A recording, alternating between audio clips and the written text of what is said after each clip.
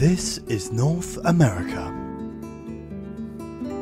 The year is 1899. Civilization here is on a much different scale than it is today. It's been estimated that during this century over 70 million people lived in the North American continent.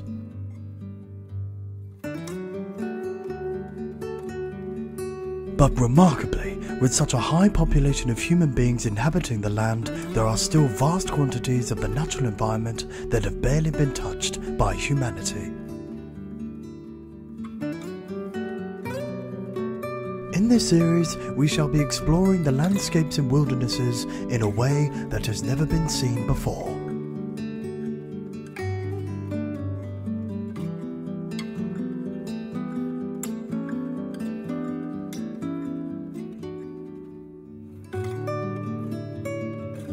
These are the natural wonders of the 5 states.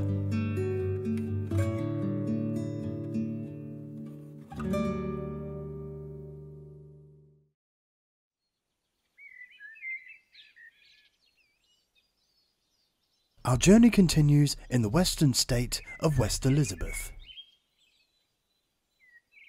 This is the smallest state on the continent.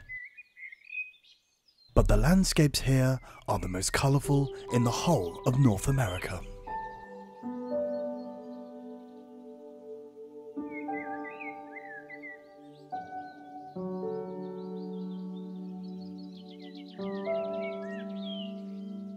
This majestic plant is lavender.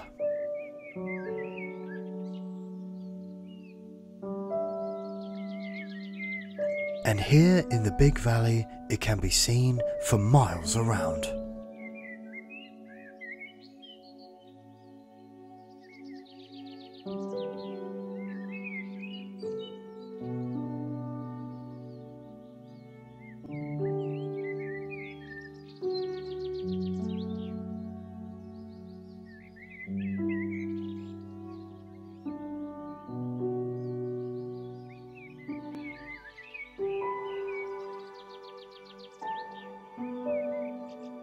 But this plant is not native to North America. Brought here from the Mediterranean, the Middle East and India, it is grown commercially for the extraction of its oil.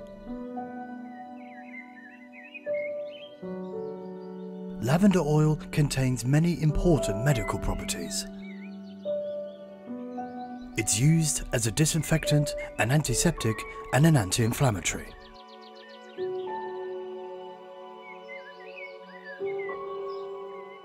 In short, this plant is worth its weight in gold. Lavender, as well as other plants, can grow here in abundance. Due to the high levels of nutrients and minerals in the soil, it has become the perfect environment. But to the south of the Big Valley lies a place of shocking contrast.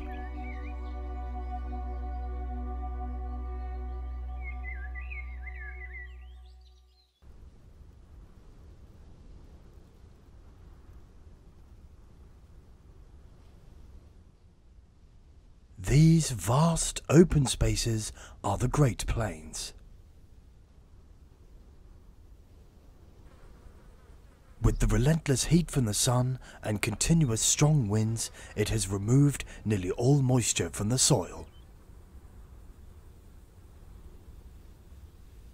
This landscape has been reduced to a dust bowl. But despite this, the Great Plains of North America support some of the largest gatherings of wildlife on the entire continent.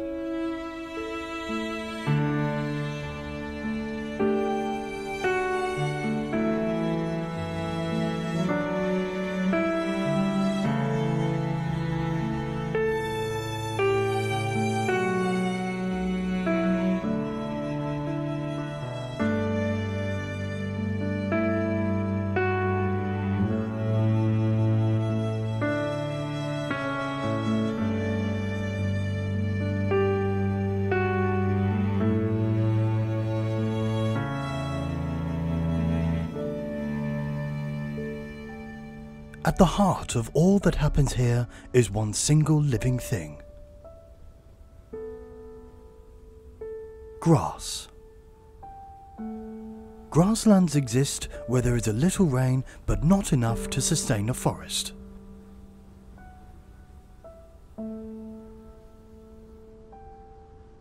But the grass that grows here is just enough to keep life ticking over all year round. The animals that live here depend on this miraculous plant in order to survive. But there is a part of the West Elizabeth State that is essential to the survival of all living things.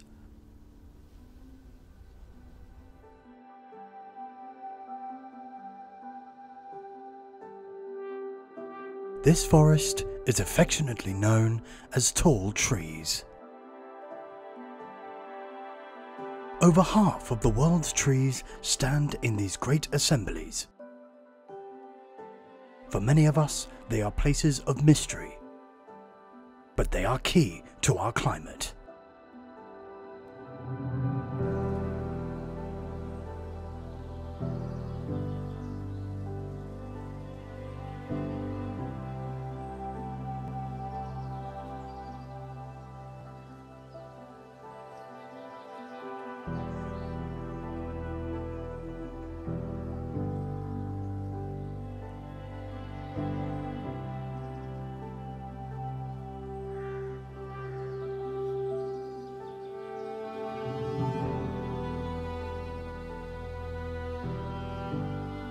Trees are surely among the most magnificent of all living things.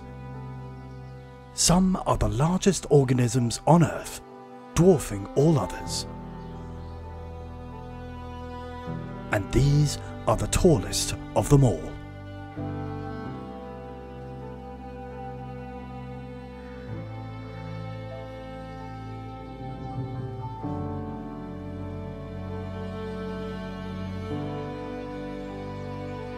These redwood trees are powered by the sun's rays for over half the year.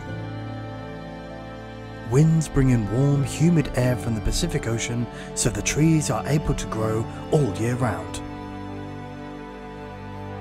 They grow 10 times faster than any other tree on the continent and live for thousands of years.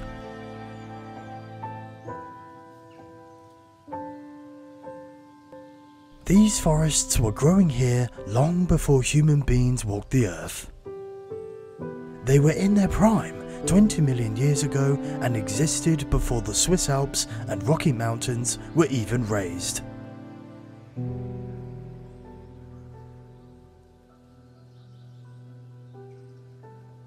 But life here in these forests is not as tranquil as you might think. They become victim to a devastating turn of events.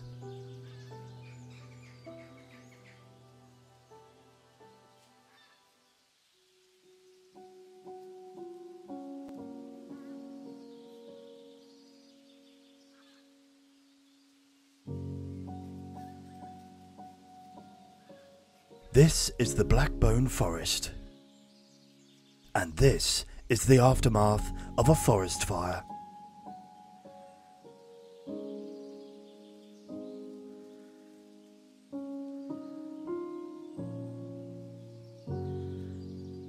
By the end of the summer, the sun has baked the trees so intensely that they are as dry as tinder. As the fire begins, the temperatures can soar to over 700 degrees Celsius.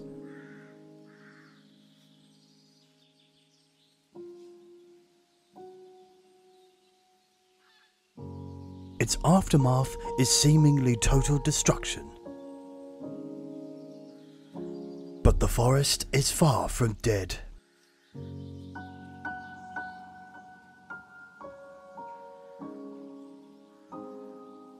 Within only a few months, flowers and tree seedlings will rise from the soil. Many, in fact, would not have germinated if they had not received a baptism of fire.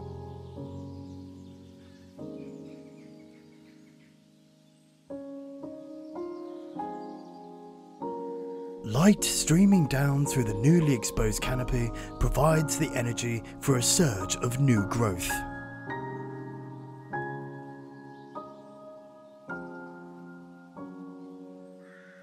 The older, well-established trees have survived, protected from their thick, fire-resistant bark.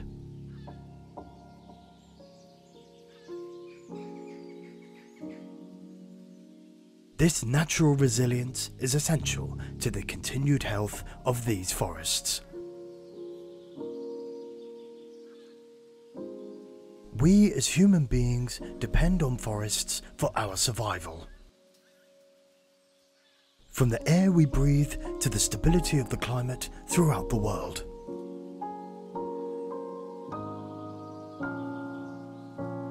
Yet despite our dependency on forests, we are still allowing them to disappear. If we choose to give forests time and space, they could reclothe the earth. With much of the rich and varied species of plants and animals of which we have so recently taken from it.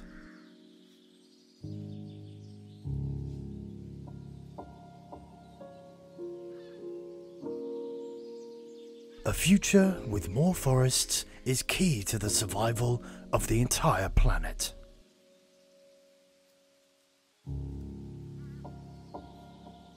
Join us next time as we travel to the very south of North America, to the state of New Austin.